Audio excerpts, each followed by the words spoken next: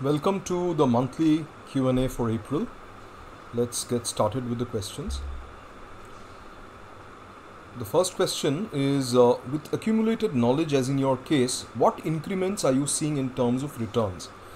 As an example, when you started with investing, your returns were X%, when you didn't know much and then you read, researched, etc. And then what was it? How much delta are you seeing as an increase with more knowledge? Is the delta huge?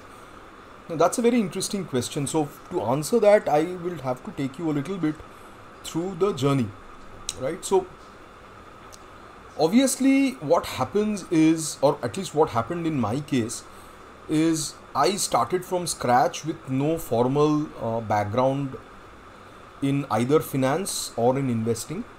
So,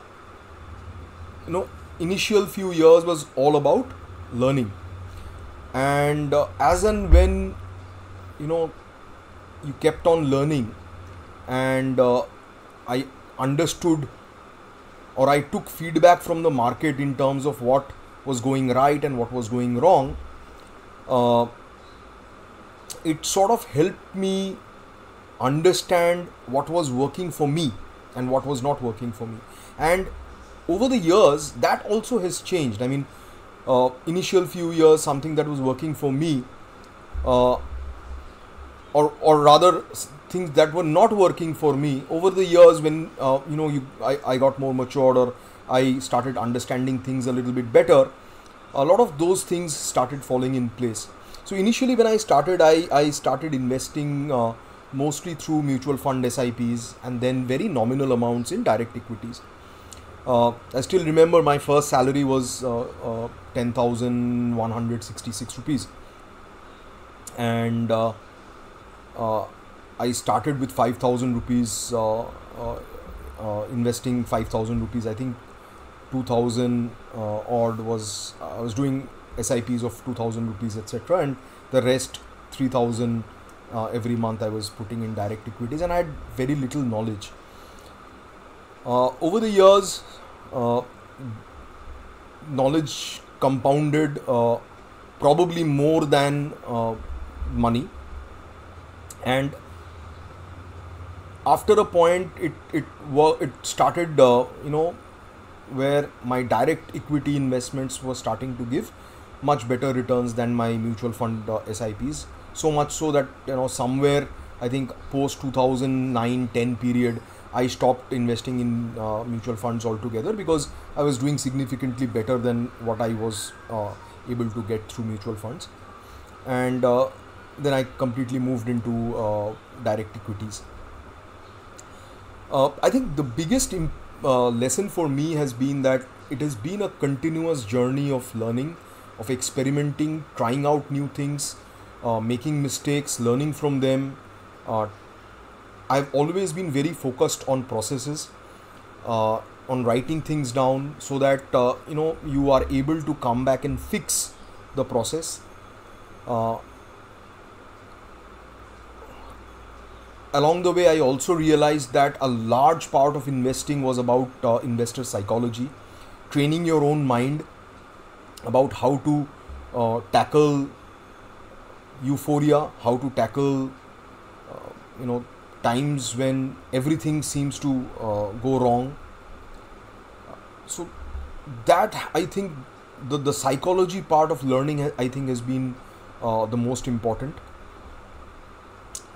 Uh, Another thing I realized also is that not all that you read uh, from books is directly transmittable to what we observe in the markets.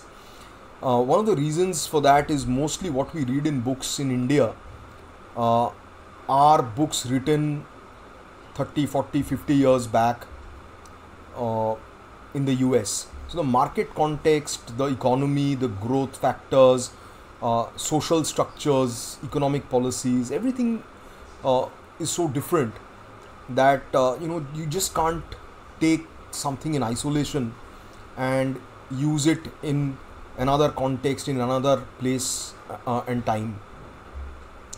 Just to give you an example, a lot of people talk about uh, Ben Graham and value investing and things like that.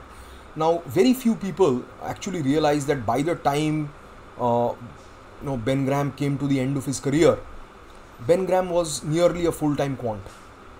Ben Graham actually said in one of his last interviews that there is no point in doing fundamental research because everybody around you is doing the same thing. Everybody has access to the same information.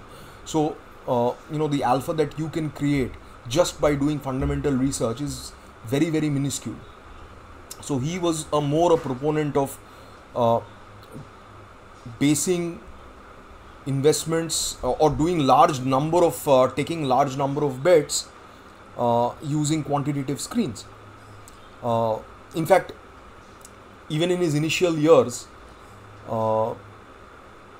price to book was one of his predominant ideas that he had propounded, use of price to books, and I think Walter Schloss took that up and pretty much ran his investment portfolio using that quantitative model for the rest of his life. So these are small things that you keep learning as you keep investing, or you keep looking at businesses, you keep looking at what makes a business tick, you keep looking at failures, what kind of businesses have failed, why they have failed, what was the triggering reason, what kind of behavioral factors you could identify, or could you identify something before that would give you a hint that something was wrong or could go wrong. And at the end of it, you never realize that, you never get to that point where you can be 100% sure of any investment. You will always be, there will always remain that slight question mark at the end of your mind that, okay, is this the right thing? And there is nothing wrong in being doubtful. I think that is very important for people to understand. A lot of nowadays I see a lot of investors who are new to the market and they're so sure of themselves. Now, I have known personally a lot of very phenomenal investors, and whenever I speak to some of them who I have access to, I've never seen a great investor 100% confident of a stock that he has bet on. It's always a question of probabilities. It's having an open mind in terms of accepting and understanding that things can go wrong and you can make mistakes. Now, I am investing now around 22 years. So if I break my journey up in decades, so first decade I think I spent mostly in terms of learning. Definitely for the first 5-6 years was completely learning. Then first decade I think the returns were pretty much similar to what mutual funds or what I was getting from the market. Pretty much in terms of Nifty returns. The second decade, from 2010-11 to 2020, or that was a period when I think I started doing much better because my understanding also improved.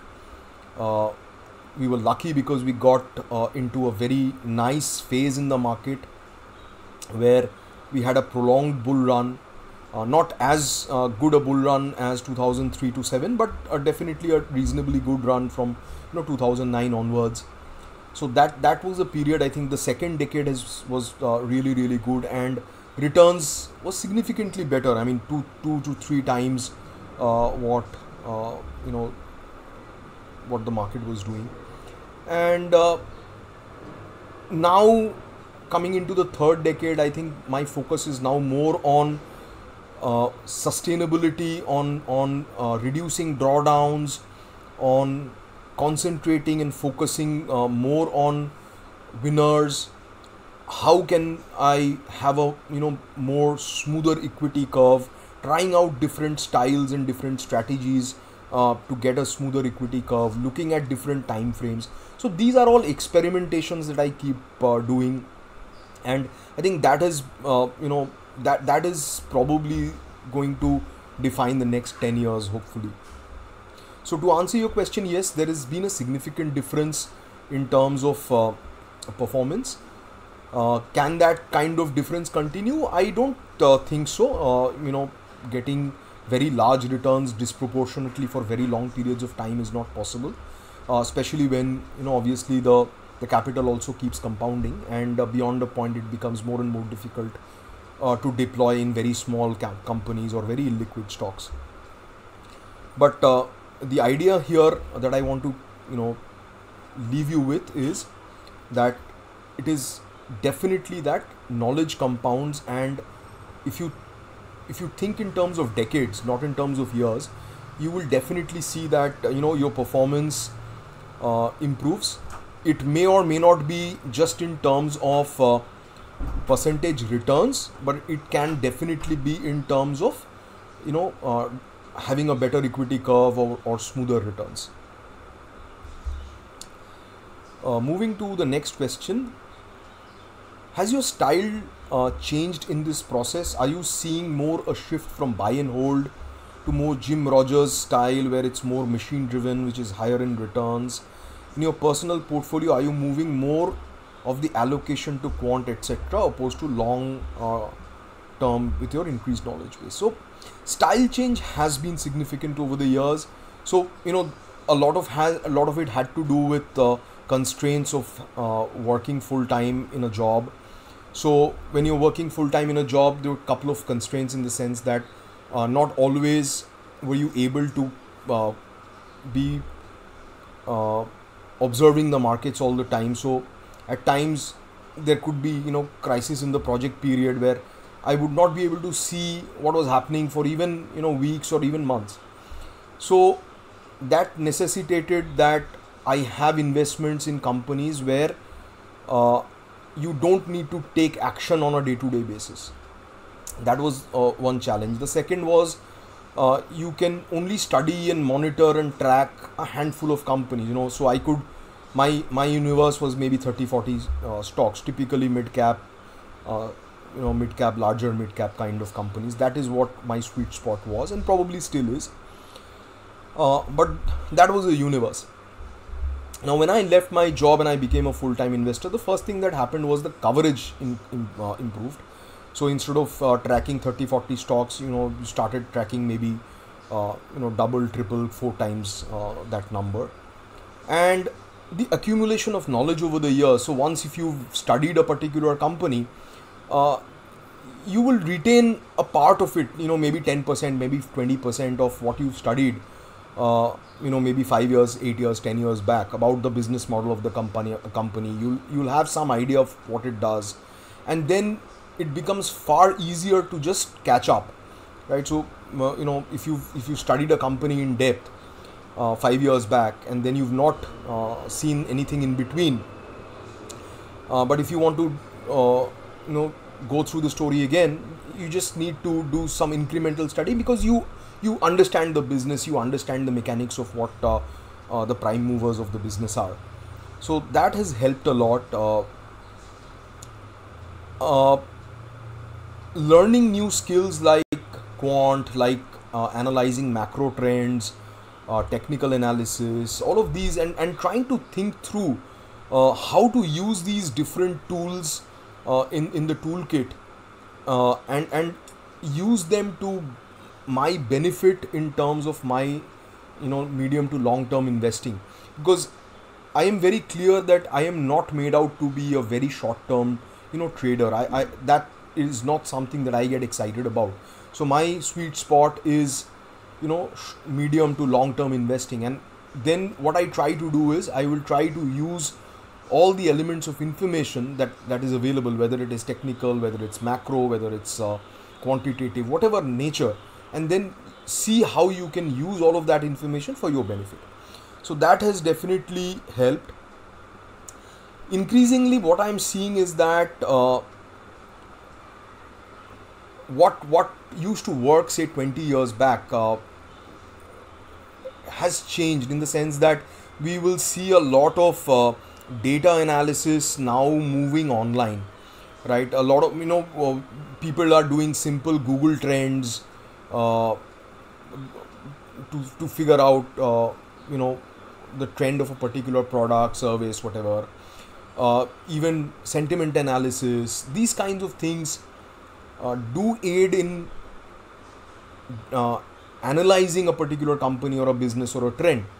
Now these are not some things which was available to us 15 years, 20 years back, even 10 years back. So these are things that are continuously coming up, and we need to be in sync with technology. We need to be very, very good users of technology to be able to take benefit from all these things. I am personally lucky because I spent a large amount of time in the tech industry. I've done coding myself. Even in fact, probably after leaving my job, I've done probably far more coding in the last 2-3 years than I did in the previous 5 to 7 years when I was working. Because after the initial few years, then you move on to being in the project management kind of role where we were not doing hands-on coding. So in the last 2-3 years, I've done more Python kind of scripting and things like that for quant systems, etc.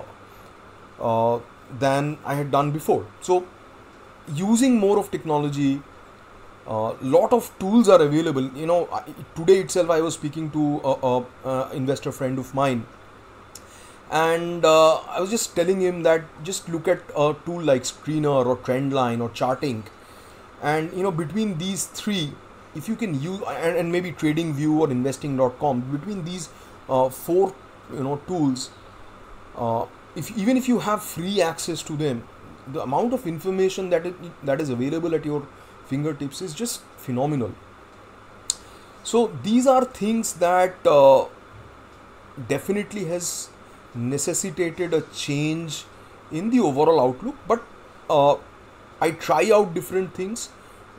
There has but somewhere at the core, that belief that you buy good businesses and hold on to them till the business cycle lasts, that core belief still remains. What constitutes a good business, what constitutes a business cycle, these things have got refined over periods of time. But I am right now not a quant a trader. Neither am I a purely full long-term investor. It's somewhere in between. I try out different styles and see what is more effective at different points in time. Another thing that I'm experimenting with right now is being able to shift your style or overweight your style based on market regimes. So I'll talk about it maybe sometime later in a presentation in more details. But there are definite shifts which happen in market regimes. So there's a time when momentum works very well. There's a time when value works well, when growth works well, when quality works well. And people who, if you've seen, those who are there in the long-term advisory, you would see that last say 6 months to 8-9 months, a lot of the stocks that I have been recommending and discussing are stocks which are typical value, quote unquote value or cyclical stocks. And that is because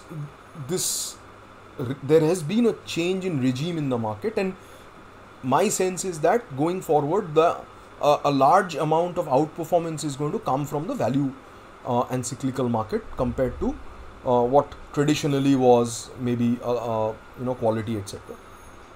So how you are able to catch those trends, regime changes, is something that is what is worth thinking about and what worth working on.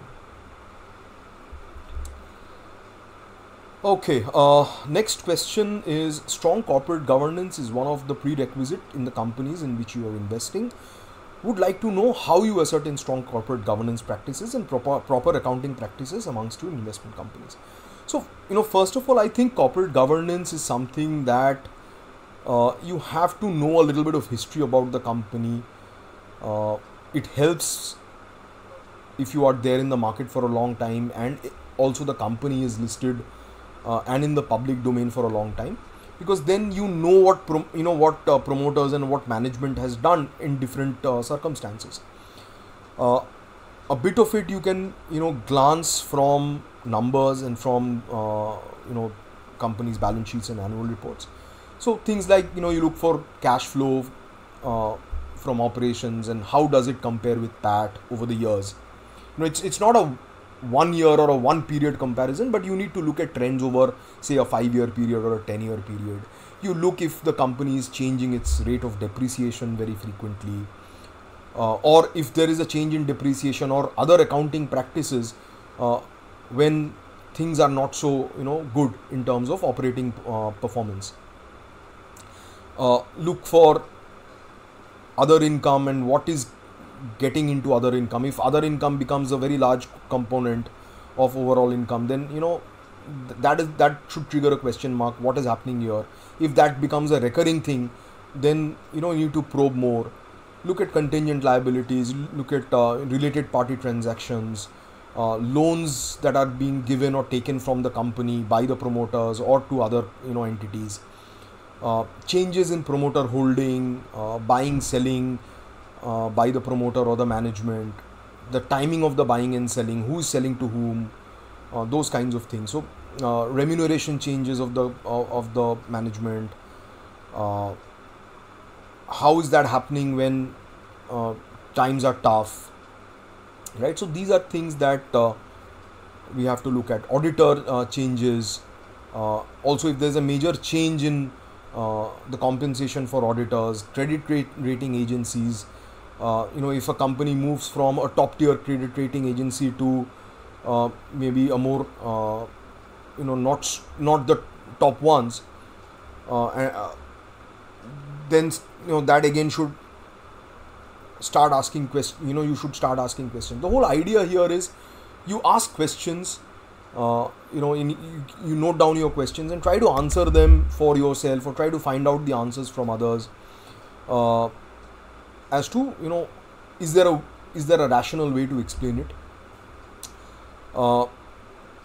Understanding the history helps, because people very rarely change.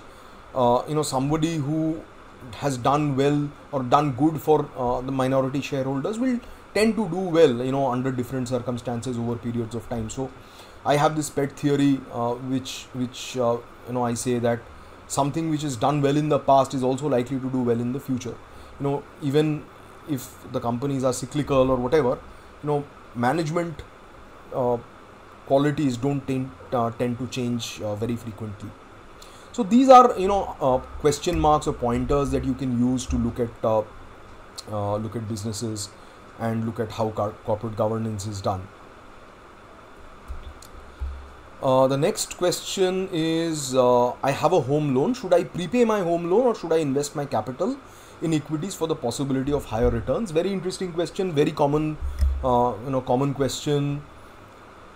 First of all, the first answer is, in personal finance there is no right answer. There has to be the absolute correct answer is it depends. It depends on your personal situation. It depends on your risk appetite, your objectives in life, your current situation. So there's no one cookie cutter answer. Personally, I can tell you my personal experience or my personal preference, which is that if the house that you're buying or the home that you're buying is your primary home, that's where you're going to live in, it's better to have it debt free. And there are a lot of reasons. If you do an Excel sheet calculation, it will probably tell you that having a low cost loan is not bad, and you can invest it in equities and get a delta return on that and all that. But there is some amount of comfort in being debt free. There's some amount of comfort in having a roof over your head, and I think that is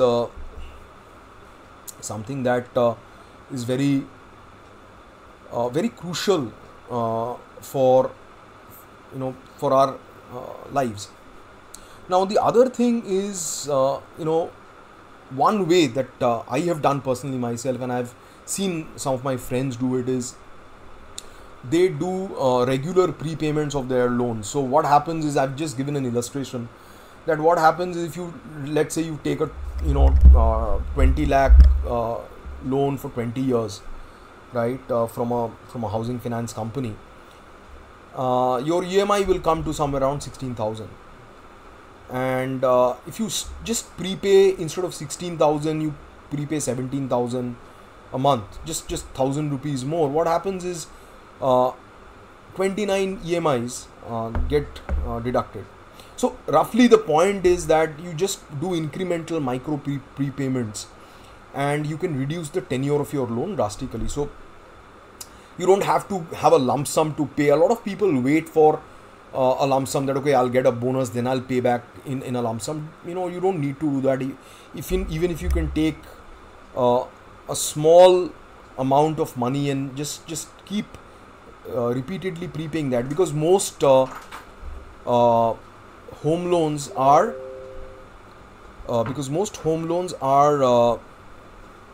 based on just give me 1 second. Let me switch tabs. Okay. So most home loans are based on monthly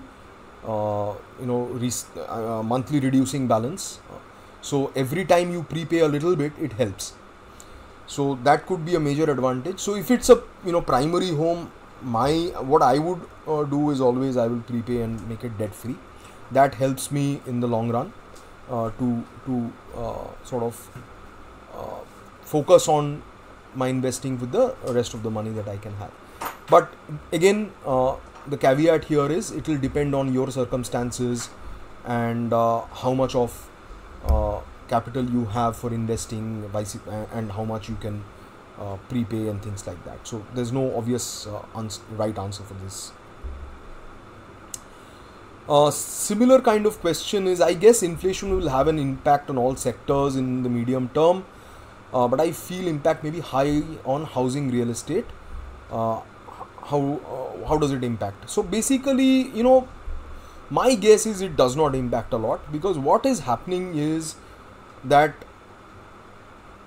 this is just an illustration that typically, let's say you planning to buy a 50 lakh rupee home, and say you have housing inflation, the price goes up 10%, it's gone to 55 lakhs, interest rates have gone up, but the delta in terms of the EMI that you pay is not great, right? In terms of percentages, it might be a 10% jump, but for a 50 lakh rupee loan, the difference between 31,000 and 35,000 is not great for somebody who is going to buy a 50 lakh rupee home.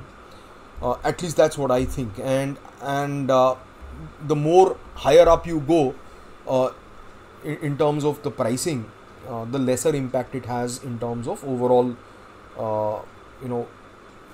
scheme of things. So in my opinion, I don't see a major change or major problem with demand. Another thing that I am observing, especially post-COVID, is that if I look at what has happened during COVID, is that the people who are well off, people who have stable jobs, who've working in the government jobs or large private companies, not many of them have got their incomes reduced. In fact, most of them have had same level or has got a little bit more money, and more importantly, their savings have gone up because opportunities for spending was limited during the last 2.5 years. So that wealth effect has been there. A lot of people had invested in equity markets, so some of them have made decent gains, although in the last, I think, 6 months a part of it has been taken away. But nevertheless, I think there has been not too much impact on the top half of the economic pyramid, if I may call it that. There has been a distinct damage in terms of income in the lower half of the income pyramid, and especially people with small businesses, or people who were in the SME kind of sectors, or people who were unorganized sector employees.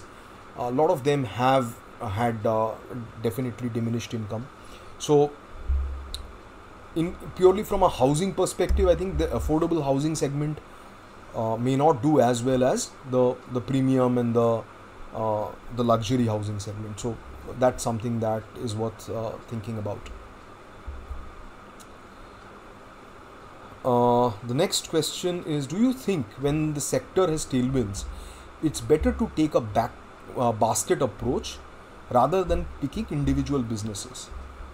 Okay, of course, provided valuation is largely in line for all the players in the basket. Isn't this a better approach? Because if, say for example, cement or banking has tailwinds, all the top efficient businesses will perform. However, by picking individual businesses, we are taking a risk. Although sector will perform, it might happen that the individual businesses we picked may not perform well due to one or the other factor. Okay, very interesting question, good question.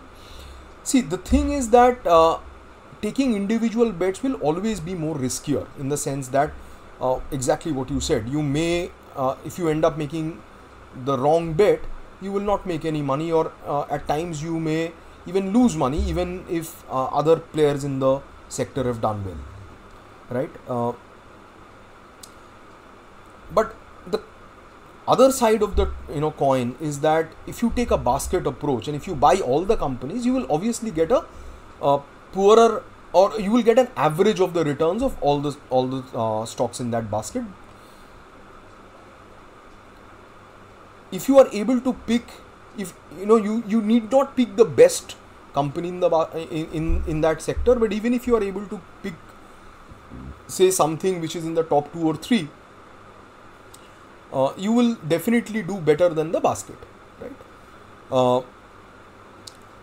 In theory, if you look at basket investing, a sectoral index or even a Nifty is in a way a basket, right? I mean, you are looking at a group of businesses clubbed together, which you are buying as a group, right? So if you are okay with getting market average returns, then by all means, basket investment approach or sectoral indices or sector funds are definitely good options. But for people like me who like the craft and the game of investing, there's no fun in that. I mean, the whole idea is to be able to analyze and figure out who might do a little bit better, right? And that is where the fun lies. I'm not saying that I'll always be right, or investors are always right, but that is where you learn and where you try and make your craft better. So for average returns of a particular industry, definitely basket approach is a good approach. Or if you don't want to really get into the details, or you don't have the time, don't have the knowledge or inclination, then definitely that's a good approach. But if you do have the time, you have the inclination, you have the understanding, and you want to try and do a little bit better, then definitely you need to look at picking individual stocks. With that, I'll close for today. Thanks all for watching. Keep sending me your questions, and we'll meet again next month.